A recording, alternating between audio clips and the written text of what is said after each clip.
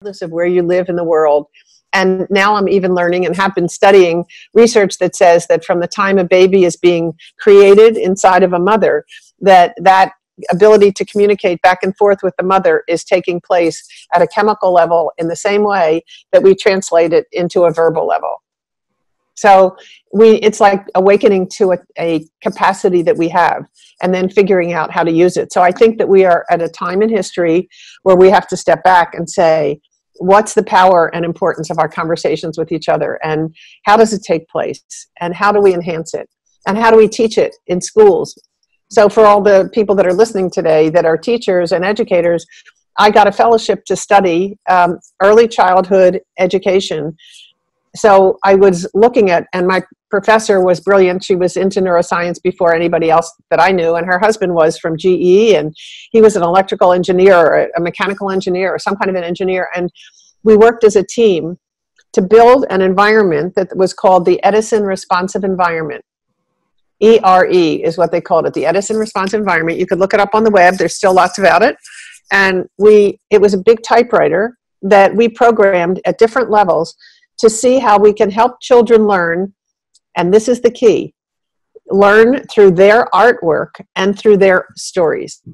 Not through books that other people wrote, but books that they wrote. And we did this because we believed that if they were learning about their world and how they saw their world, that they would learn differently and better. And we studied them for 10 years. So we followed the kids in this program. Now, that's a big piece of research. So if you go online, you'll see the right anecdotal stories of what teachers say about them. And it's absolutely fascinating. Most of the kids had IQs that grew 15 points. So if they were 85, they would be 100. If they were 100, they'd be 115. If they were 135, they would go up to 150. And we studied this. And the teachers kept saying, what are you doing with these children so that they are so different? They had confidence and character and strength of being and identity and all those things.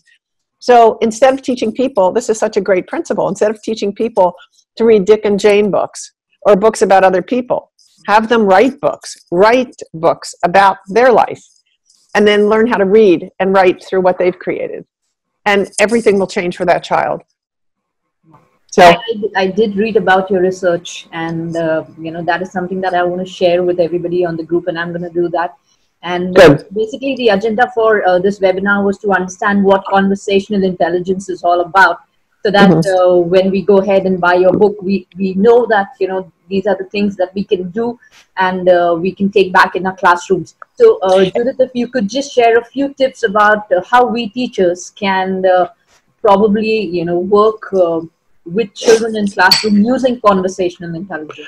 First, before I get to the classroom, let me give you a story that was one of the most powerful things that happened to me in learning how people are using this work and how they could use it. Because I'm a big student of case studies, like what happens in real life. So I have this great idea, and I want you to eat this cake. And I'm going to tell you that you're going to feel so good after you eat this cake, your life will never be the same. I want to make that true. I don't want to tell people that, So what happened is I was giving my immersion sessions for an hour, and people all over the world signed up. We had 25,000 people sign up to listen over 9 different sessions. It was quite a big deal. And I got a call after one of the sessions from a woman from Australia. And she said, can I take 5 minutes of your time? And I said, sure. Tell me, who are you? And, what do you want to talk about? And she said, I want to talk about my daughter. And I said, well, what do you want to, tell me about you first. And she said, well, I'm a coach. I'm a Harvard grad. I have an MBA from Harvard.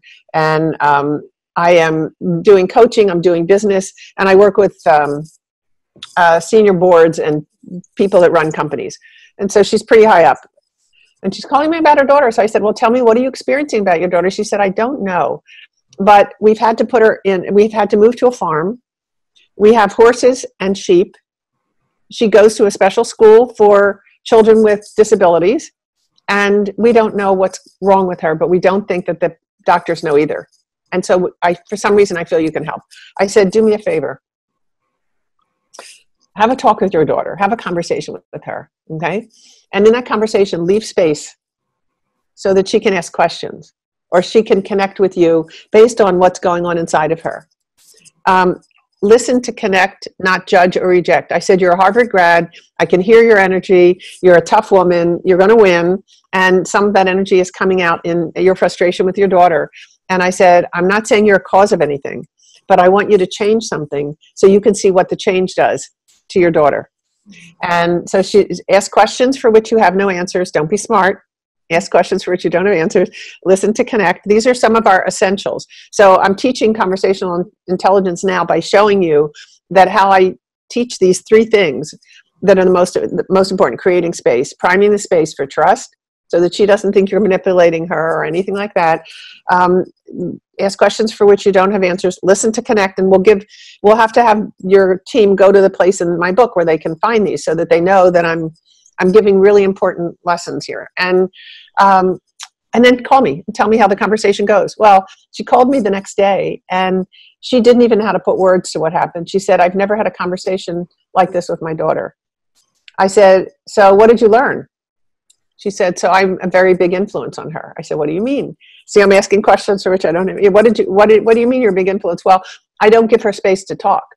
And so I've interpreted the fact that she doesn't talk as a problem that she has. And so when I would go to doctors, I'd say, my daughter has this problem. So we've already labeled it a problem. It's her daughter's, not hers. And she's going to put her daughter. Anyway, the end of the story is that I've seen them. I went to Australia again. I met with them and their daughter. They came to the US and met with me, with their daughter. And she watched me interact with her child. And we were both leaning in like this. Like, I couldn't wait to learn about her. I mean, I couldn't wait to experience this amazing person. I said to my colleague, I said, I think she's a genius. I think she's spiritually higher than most people are in the evolutionary chain for her age. And I can understand why she had trouble connecting with people. She had big ideas and didn't know how to express them. And it was taking her longer to try to find words to express what was going on inside of her. So I'm going to stop and see if this brought any insights to people. This story brought any insights to people. The end result is she's in a private school. She's the head of her sorority. She doesn't drink. She drives, and she drives all the other kids around who are drunk. I mean, the story just gets better and better and better. She's won awards for the UN. There's a thing called Kids for the UN, and she was leading a group. She was leading adults. She is funny. All of the stuff that wanted to come out now had space. So that's a very valid thing that you said, that we often we don't listen to connect. We often listen to judge, and that's where we don't give space to our students to talk to us in a way that they really talk to us. I think us educators would agree out there that, you know, we being in the rush, we rarely give them time to connect with us. Yeah. And I want to break what you just described. I want to break a chain in history, which is that teachers learn how to teach. Whatever the content is, they're going to teach. And other people don't know that content, so they're the experts. Somehow that's what kids experience. And that's why a lot of very smart kids don't finish school. Like Bill Gates never finished college or high school or something. And I know lots of people that just say, I can't do this. I have things that I'm working on, and I want to work on them, right? And they're not interested in what I want to work on. So, you know, so I want to hear what this strikes for people, because I don't want all educators to feel like they're not good in who they are, or what they've learned. But I want to expand their toolkit and be experimenters. That's one of the big things on our dashboard. We have the word experimenter, mentor of an experiment, right? And that is, I want everybody to challenge their own belief systems about what is in the world, and experiment with doing something that you never thought would be possible, and then having people help you make it successful. Because when we bring in others, then we can often do things we never thought possible. So fantastic. I also remember last time that we spoke, you shared the example of how students connect with each other when they are involved in project work. So if you could share about that as well. Thank you. I had that on my checklist of something I hope we talk about today. Yeah. So there's about 30 years ago, there were a couple of PhDs from Harvard who left Harvard together, the 4 of them, and said, we're going to do something in the world about education. Education is not going in the direction it should. And so they created a organization called Expeditionary Learning, which was part of another group called Outward Bound. And it fit in there because they were doing things that were challenging. They were taking kids on adventures and then learning around the adventure rather than having them read books. They read books, but they also got to do books. They got to be booked. They got to take on the adventures. And they created what ended up being now called Expeditionary. It was EL Education is the new name. EL Education. And if you look them up on the web, you'll see they have books and all sorts of things. And everything is based on projects. And it's kids pairing up with peers, either peer-to-peer or peer-to-group, and working together with a group. And their goal is to take on a challenge that is something going on in the world. So it's about, they go out and look at the world and say, wow, I am interested in this, and I would love to help see this better. And so they create these projects. And their school education is, they learn mathematics through their projects, they learn music through their projects, everything. So that it becomes them. And I've seen these kids stand up in front of a room of 1,000 people when they were raising money this year for fundraising for Expeditionary Learning, or EL Education is what they're now called. I keep going back because I still have that last name. And they had these 15, 16, 17, 18-year-old kids running the whole meeting, the whole event for 2 hours, and sharing stories about how one guy got, Dartmouth gave him a full fellowship to go to Dartmouth. And each one was being honored because they were so far ahead of their peers. Yeah. And they had such purpose in life. Yeah. And they were so kind to the people that they worked with, their students and teachers, and knew how to work through difficult situations. They just seemed to have it all. And so I love that EL is replicating that and bringing in schools from all over the world to learn how to become EL certified. Yeah. So this basically helps them to connect and grow together. So that's how it helps the project grow. Yeah. Exactly. Exactly. Very much so. I apologize for this. No problem. I'll unplug it. Okay. So yeah. Yeah. So, you have questions? Yeah.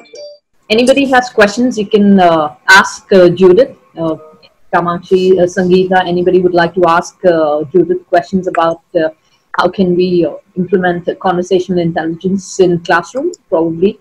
And also last time we also discussed about, when we have parent-teacher meeting, it's very difficult for educators to get through parents, because as last time we were discussing that we are often listening to judge, we are not really listening to connect. So yeah. When we are in a parent-teacher meeting, that time also it becomes essential for us to actually just listen to the parents and understand what they are saying, because I think what you shared last time about being there, connecting and understanding rather than judging will help us to navigate our way through there. So, yep. Mm-hmm. And sometimes both you and the parents don't know the answer to what's going on with that child. Yes. The child may be unhappy, and the parents are coming in saying, my child came home and complained about that you made them sit in the back of the room because they were too noisy. Well, I mean, when I talked to my child, I found out they have lots of questions about what you're teaching, and nobody's listening to them. And the teacher must be saying, this child is raising their hand all the time. All they want is attention. So you have one interpretation and another interpretation, and then you have a young child who's sitting in the middle of these interpretations. And I think both parties want the best for the child, and the teacher also has a vested interest in the whole group, right? Everybody that they have to take care of. So it's not easy. There's not a one answer to how to make it better, except when you share the challenge that you're facing with someone and they understand a little bit more, not to complain, but to say, I wish I had a better way to handle 35 children in a classroom, or whatever the issue is. I'm making this up because I don't know the situations, but it's how do you cross over those difficult conversations and have people come away feeling you listened. Just what you said, you listened, you heard me. Yeah. And also what we discussed last time is that when children feel that they are not being heard, so what goes through them, because they often complain that teachers are not listening to us, and teacher didn't want to, so they assume that the teacher doesn't want to talk to them and the teacher is not interested in them. So what the effect it has on the child in that way? Oh my goodness, there are many students I know who have left school in 6th grade because they were full of energy and ideas and curiosity, but it didn't fit in the classroom. I know my grandson, for example, at the age of, maybe he was 4 or 5, so he's in the first year of kindergarten, I guess, and we came in for Parents' Day, and Gideon got up, and he was walking around, and he was touching all the things on the shelf and looking at the books, and the teacher said, Gideon, sit down, and he said, I can't. And she said, why? I have to walk around. He knew that he was full of energy. He couldn't get rid of it. And if he sat down, he'd doing other things, right? So these are the things, I guess, education is becoming more than just educating knowledge. It's educating the whole child and trying to understand. As it turned out, they got him a tutor. Now, this was in kindergarten or first grade. They got him a 10th grade math tutor for him. And that's what he needed. His brain was he was always looking at spaces and shapes and relationships and arithmetical things. Always. He would look at when we went into supermarkets or into stores where they had tiles on the floor, he'd count the tiles that were black, and then he'd count the tiles that were right, and then he'd say, why did this pattern come up? And, every child has their own unique interest in the world. The buttons get turned on and off at the moment of birth, and some might be more mathematical, some might be more musical, some might be more whatever. And parents and teachers, but teachers in particular, have a big challenge, which is how do we teach them what is universal knowledge that we think they should have and still honor the child's unique growth pattern and who they want to become in the world. So I don't know if that's the challenge that your teachers that are online are facing, but I know, I'm guessing. Very much. Yeah. What's the one, takeaway that you would give to the educators to consciously follow conversational intelligence? Is practice keeping a journal. Notice what you notice. Notice, for example, in your classroom, did you notice the children that were annoying? Is that what drew your attention? Did you notice the children that were quiet, and why? And so get to see what you're taking in as what you feel is important to understand and to interact with, and you'll start to see patterns that you might uncover that are unconscious. Oh, I don't like the ones that walk around or stand up or do this, and I've labeled them a certain way. Get to understand how you label people, because how you label them determines how you interact with them. So interesting. How we label them depends on how we can interact with them. Yeah. Can you give an example for this, if possible? You want an example for that? Yeah. It was my Gideon example when the teacher found him annoying. And she said, Gideon, you're annoying. You get up and you're walking around the classroom. That annoyed her. She was trying to run a meeting. She was trying to have parents have a good experience. They came there to meet the teacher and learn what the teacher was teaching the kids. And here you have this little boy upstaging her and walking around the room and being annoying. And so she didn't handle it well and made him feel really bad. And from that, then they went to the psychologist at school and they had him tested, and then they wanted to put him on Ritalin because Ritalin is for hyperactive kids. And lo and behold, they did some other testing to find out that he was mathematically so far ahead of any of the kids that he was bored. He really was. And that's when they got him the tutor. So that's a story of labeling that can be harmful, and then how to switch the label to, this is an annoying child who is not fit for our classroom. And he may not be fit for the classroom, but fortunately my daughter took him out and said, I'm going to get him tested again. We're going to figure out what he needs.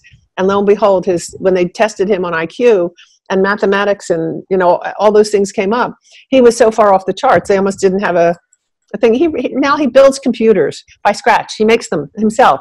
He said he could redo my computer for me and it would be the best thing in the world. And he took me to the stores where he finds all those parts. So his parents cultivated his unique ability instead of making him sit in a dunce chair, which I remember doing many times as a child. I would be asked to sit in a chair and I was being punished because I was annoying the teacher and asking too many whys. And, so my origins are that little kid that people wish they didn't have in the classroom. And so I'm finding that a lot of those kids are smart and sharp. And they make contributions to the world that are really wonderful. And we need to listen, create space for them to grow. Yeah, yeah.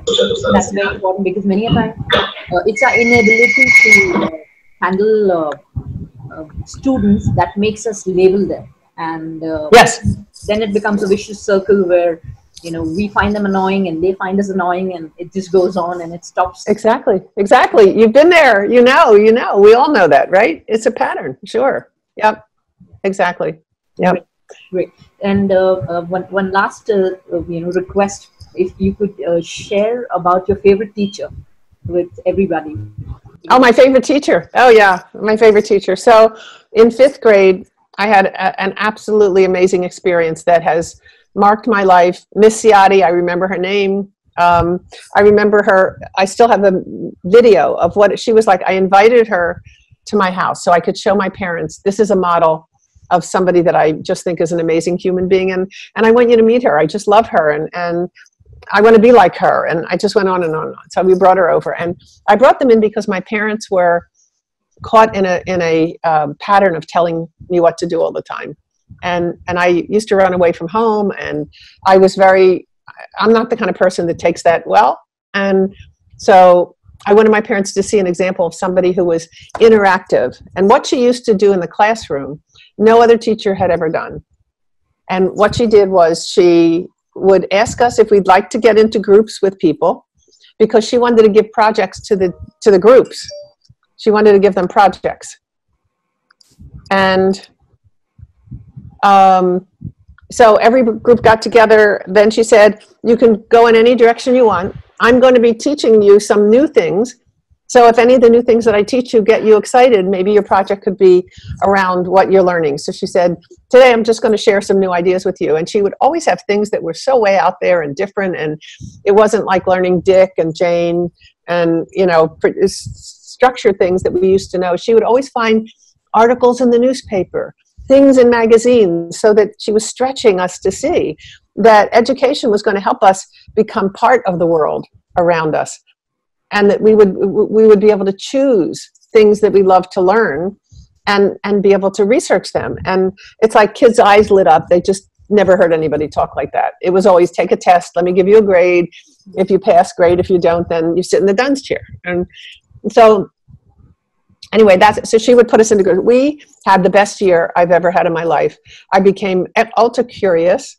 I started to become more creative, because she said, if you want to make a 3-dimensional object that is your idea, then you just make it and bring it in and label it and tell us all about it. So she gave us the freedom to think so far out of our boxes that all of us, I know, will never forget her as a teacher because of that.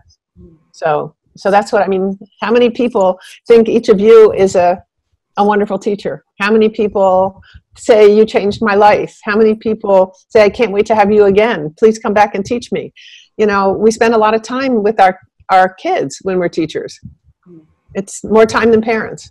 So it's great when I go to Parents' Day, I see my kids have a smile on their face and say, this is the teacher I told you about, who I love so much. So she created space, and that's what was required. Yes, exactly. Yeah, she created space for learning, not for teaching and memorizing, but for learning what's important to us. And that became a motivator for our future life as an adult, because we had a purpose.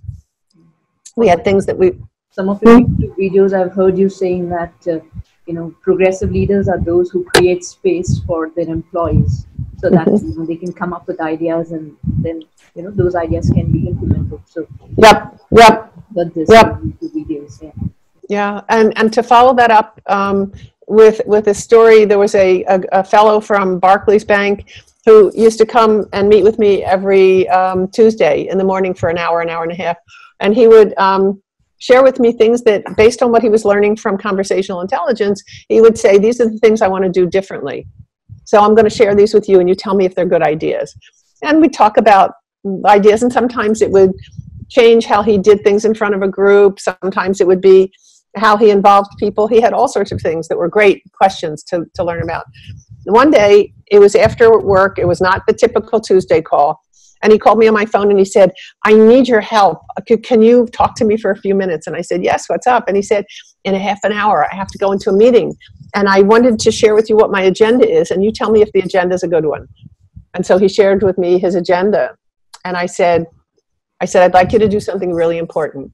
I said, I'd like you to flip your agenda, completely opposite from what you suggested. And he said, what do you mean? He said, I opened up the meeting and I had people say, I told people what all the good things are that were happening in the bank. And then I asked them if they had any ideas. So I shared with them what I knew, and then I discovered, he thought, because we talk about sharing and discovering. And sharing and discovering is good when you do it with other people in a level 3 conversation. But his sharing wasn't sharing. It was, let me tell you all the things that I've already figured out about the bank. Now, if you want to add something, tell me what you want to add. And I said, no, you ask them what they've learned about the bank. Okay? And then if there's anything else that you can fill in, you fill in and see what happens.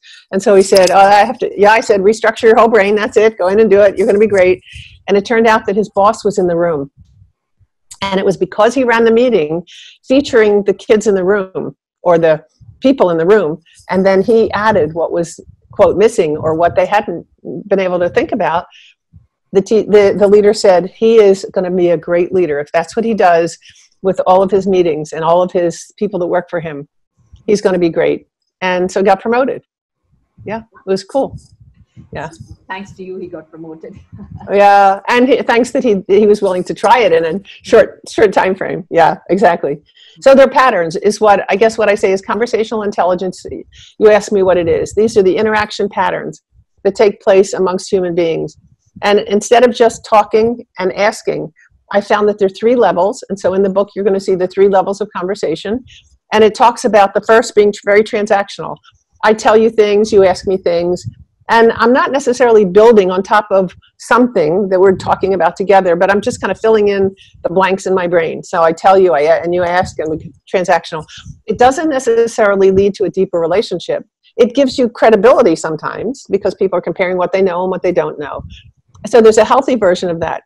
And then there's an unhealthy. And the unhealthy is when somebody like me takes over and starts to talk a lot. And then how do you get into the conversation again? You know, I'm doing a lot of telling now. My role is to share, okay? And so it's not telling but trying to share things that will spark interest, hopefully, for people. Level 1. Level 2 is positional, where you take a strong position about something. You don't just tell them facts and data, but you're advocating for a point of view very strongly, and you're inquiring.